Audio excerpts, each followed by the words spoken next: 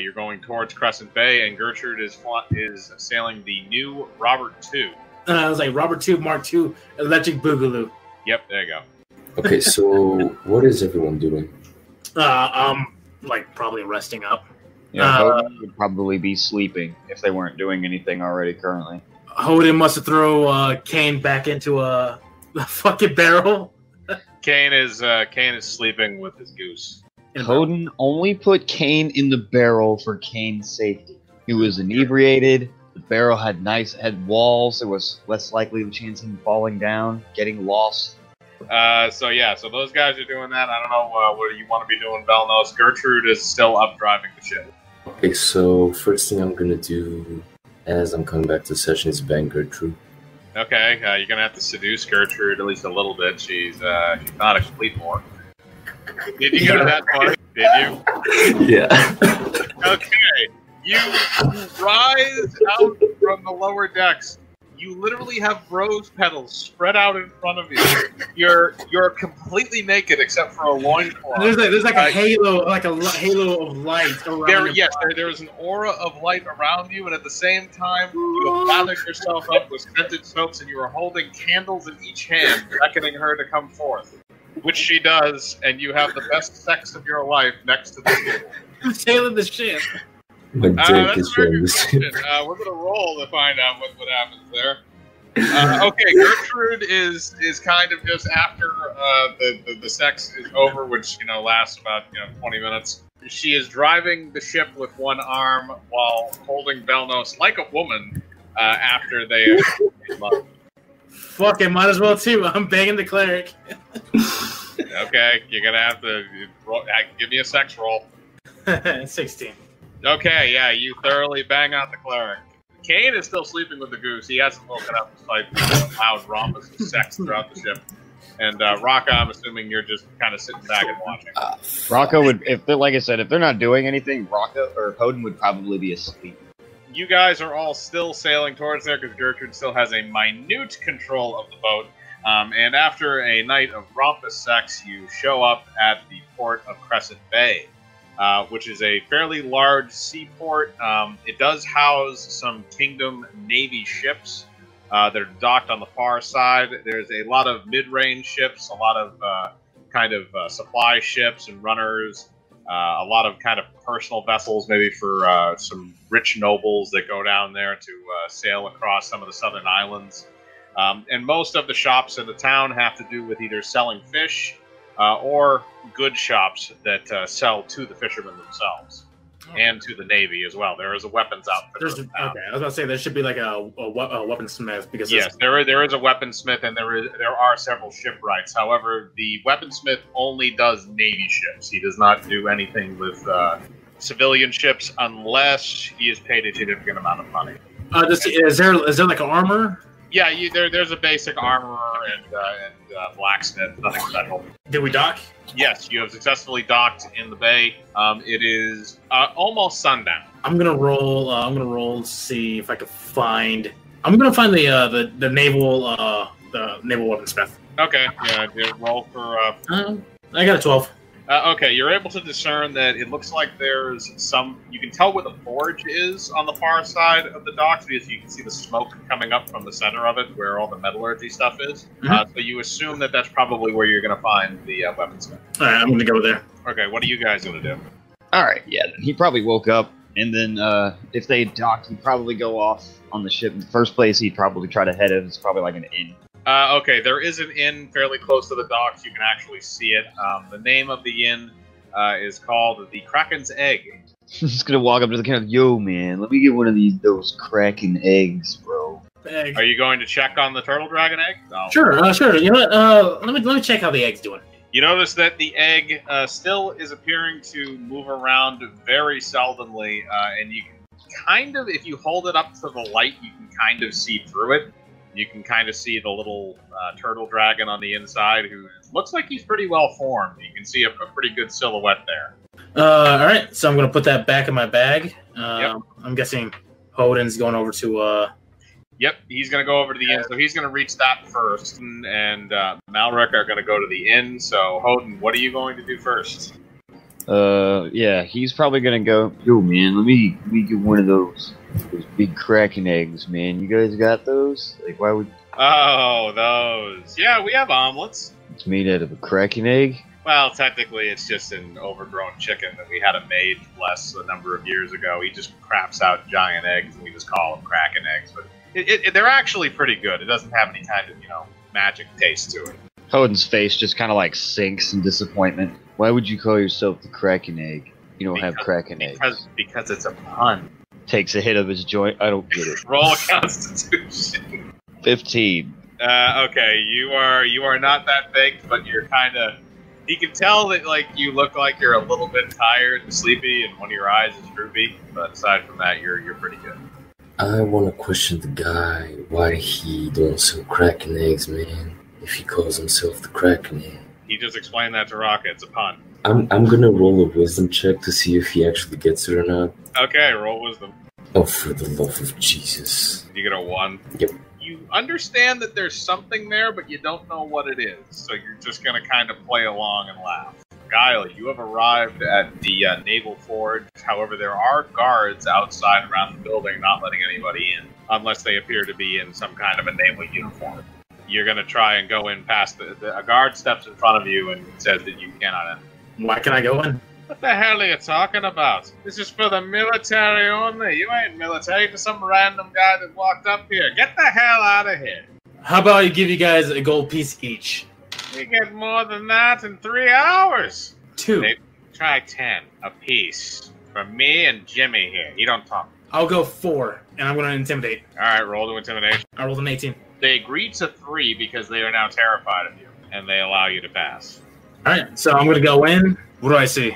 Alright, you go inside the forge building. You see what looks like a massive furnace that is constantly pumping out molten metal, and it keeps going into it's almost like they have some kind of a conveyor belt system. You can see it looks like they have some kind of people turning like a wheel to power it, basically.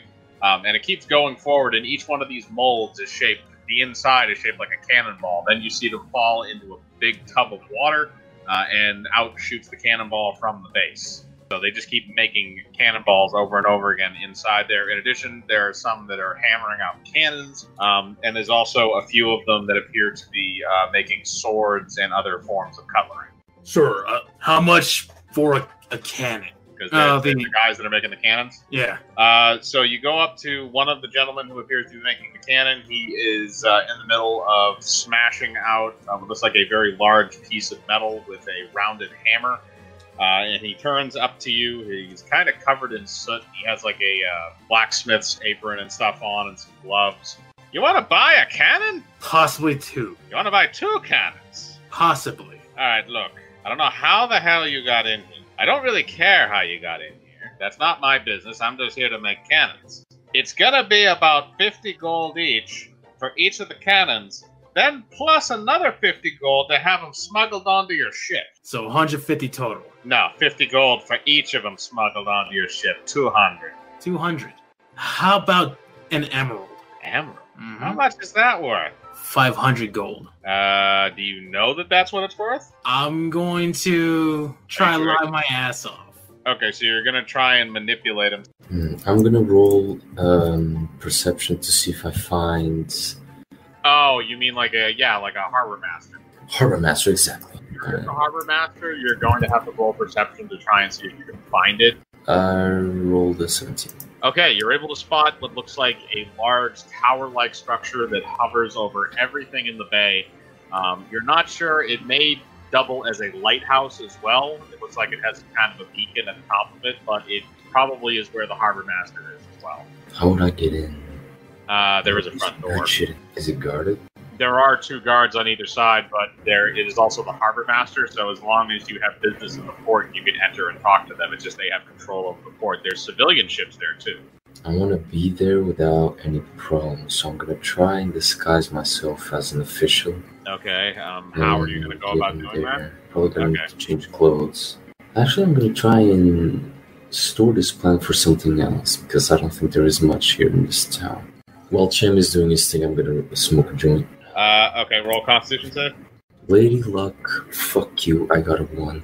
You take the biggest hit you can possibly take off of that joint. You literally smoked it down to ash in one entire rip, and you are immediately unconscious. You just fall in the bar, and like since it's a bar, nobody really says anything because they just assume that you're drunk. Raka does notice that you kind of just keeled over and fell down though. Back up. Starts poking him. Cham, you were gonna roll to intimidate the. Gonna persuade. Persuade. Sorry, it's still a critical roll. Did you get a 20? You get a 20. I'm assuming that's a yes.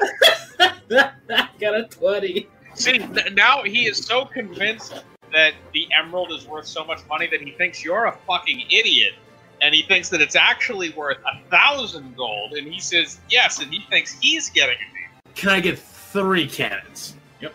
He's willing to throw in a small mortar, kind of what you have on the edges of the ship right now, the ones that are on the side. All right, deal. Basically a mini cannon. Deal. I'm going to ask him, what about ammunition? I can give you some small balls. Those shouldn't be too bad. They're only about 50 silver apiece. So those will go for that. And then the bigger ones are 1 gold apiece because they take a little while to actually cure correctly, and you need to get the right mix of iron in there, lad. I'll come back later for the ammunition. All right, when is a good time for us to sneak this on board your ship? I don't want to get caught by some deckhand who gets stab happy. How about what ship is yours, by the way? That's a better. Mine. It's a commandeered orc pirate ship. It has spikes. That stands out. Yep, it stands out. It is the Robert II Mark II Electric Boogaloo. I'm not even going to ask about the name because I'm getting a good price from you. But remind you, payment first. Midnight will be the best time to come out, and I slide him 1 emerald. He seems very pleased. He nods to you in agreement and then goes back to his boat. All right, so you successfully do that. Raka, meanwhile, while you're at the bar sulking over the fact you're not going to be able to get kraken eggs, you feel the little device that you were given at the beginning of the campaign start to shake in your pocket. What the hell is that, man? I think there's an earthquake, and he just kind of like falls off the fucking chair. Everybody else in the bar just kind of stares at you and they assume that you're drunk. He realizes that it's just his pocket once there's pressure, so he just kind of like pulls it out and looks at the device. As he's looking at it, it begins to glow red in his hand, and as you wave it around, it tends to blink faster when being faced towards a certain direction. He pokes Malrik again. Hey man, wake up. If you want to wake up, you're going to need to roll to try and wake up. I got a 19. You wake up, you're still very groggy, you have very little equilibrium, and you're probably not going to remember most of the things that are said to you while you're in this state. All I remember is huevos. You gotta follow this little blinky device, man. Why did we do? Because there's money at the end. He just walks off. Okay, I'm assuming you're gonna start following the. He's gonna go in the direction. Whichever way it's blinking the fastest, he'll start following him. And I'm gonna follow Hoden because I want the dinero. Okay, so you do follow him. So, Raka, you follow the blinking light. It leads out the back door of the alleyway and down towards what looks like a pile of garbage. Next to the pile of garbage is standing a figure in a black cloak, which looks like Ishmael. Alright, man, there better be money involved this time instead of glowing red marbles. I got a lead on the first weapon. It's called the Staff of Reality. You need to go to Spellweaver Academy. These names sound very convenient. Spellweaver Academy? It seems like they would try to hide some stuff. Like, sure, this is legit information. The staff ain't there, but we need to go there to find out where the staff is. What I tracked down is I couldn't find out where the weapon was, but I know something in Spellweaver Academy that could help us. There's a crystal ball in the Archmage's quarters. Supposedly, if you can get to it and give it an offering of iron shavings, spread it over the top of it, it'll tell you anything you want to know. One thing that you want to know. So all we need to do is ask, where is the Staff of Reality? And it will show us. Problem is, how do we get in Spellweaver Academy? Well, that's why we gotta go there and scout this shit out. What if one of us managed to disguise as one of the students? Like, mingle in with the rest of the academy, and when the time is right, make an opening for the rest. It's an idea, but you're gonna need somebody that can do magic. Fucking Kane. Yes, I was thinking Kane, exactly. You got a mage? I do know a mage, a gnome. He is with us. That's even better. He can fit into small places. Yeah, exactly what I was thinking. That's another thing. We're going to need to be able to scout it out, and if we have somebody on the inside, they can find out a lot more for us than what I know now. Instead of just going straight in and having go in and open the entrance, we have him scout out the place, case everything. You bring him there, I can get you the papers, you can get them forged, and then we can get him in there, and we can get closer to getting the staff and getting rich. Do they use a seal for the permits? There is a magical seal on them as far as I know, but I'm assuming that it can be broken somehow. All magical seals can be broken, man. Hoden takes another light hit off of his joint. Replicating a magical signature is the problem, Hoden. It's not as easy as a written one. Everything's easy when you find the right person, man. I bet you we got a little spellbinder guy that could replicate that magical seal. You do got a point. Maybe around the area around Spellweaver Academy we can find some more, savory individuals who are more knowledgeable in the ways of magical items. Ishmael also marks Spellweaver Academy on your map. It is to the far northeast. You have a ways to go before you get there. It's basically on the other side of Calgon. Alright, Malrik. Before we head that way, though, we should probably gather some supplies. Ishmael states that he did bring some stuff along with him just in case Hoden would like to pick from his wares. Hey man, what you got there? So he has some more of those hallucinogenic lollipops. Yeah, we're gonna go ahead and grab a whole bunch of those. I think those are gonna come in real handy. He has two of them on him. He is willing to sell you both. Each one of those is going to be worth 3 gold. In addition to that, he also has some white granulated powder that he says you can mix into drink to keep you awake for long periods of time. He also has a different kind of weed. It's not green dragon. It is instead called purple salamander. How much does he have of that? He has roughly a pound with him. All right, so how much for the lot, man? All right, the powder itself, if you want the entire thing, he has an 8-ball of it. If you want the entire thing of that, it's going to be about 15 gold. If you want the entire pound of the purple salamander, it's going to be probably about 20 gold. Although he's willing to give you a discount on the purple salamander because you're buying all of it, he'll knock it down to 15. Hoden's going to go ahead and buy the lot. Okay, so you now have an 8-ball of the white powder, which he refers to as some wake-up soda. And then he also gives you the purple salamander and both of the lollipop. What's up, Malrik? All right, bro. He holds the powder up. He's like, we gotta go find something to cut this with. We give that to Gile before combat and see what happens. For Gile, man, we're gonna take the lolly. Alright, we're gonna dip it in water. Actually, no, we're gonna dip it in beer, man. And then we're gonna dab it all on this powdery shit. Dude, we do that. We send him over the door, into the room, close the door, and let everything happen. Are you actually going to do a chemistry roll to try and make this? Alright, so he rolled an 8. I don't think that's gonna do shit.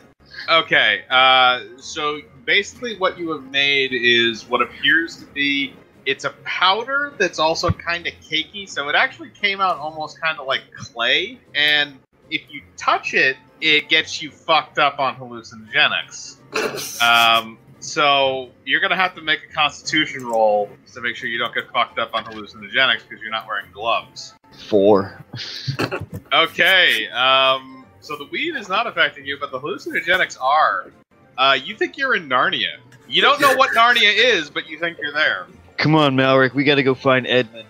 I'm gonna guide Hoden by the shoulders, stand behind him and move him so he doesn't bump into shit. Okay, he's not in any kind of state to resist, so he's just gonna walk. Yeah, he's gonna follow you. He thinks Malrik's leading him to wherever Edmund, that traitor, is.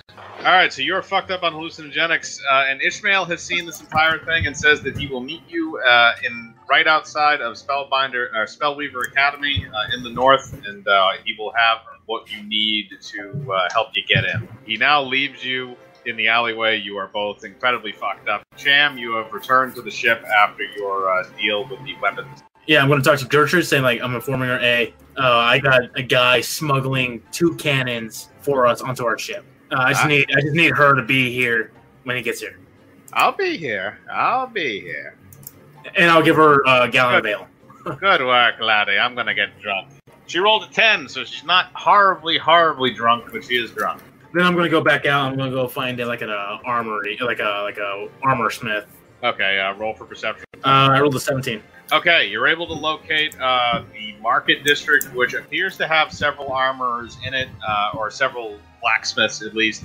Some of them that specialize in armor, some that specialize in weapons. I'm going to talk to the actual armor guy. You go up to what looks like an armor. He is banging out what looks like a chest piece. He looks up as you beckon him. Hey, what can I do for you? Yes, sir. I'd like to buy a spiky helmet. A spiky helmet? Well, I can make one. And I'm going to give him a note, whatever, of my special item. So he states that he can make. He agrees. He says that he's going to have to custom make the helmet and your special order as well. He said it'll probably be ready by tomorrow afternoon.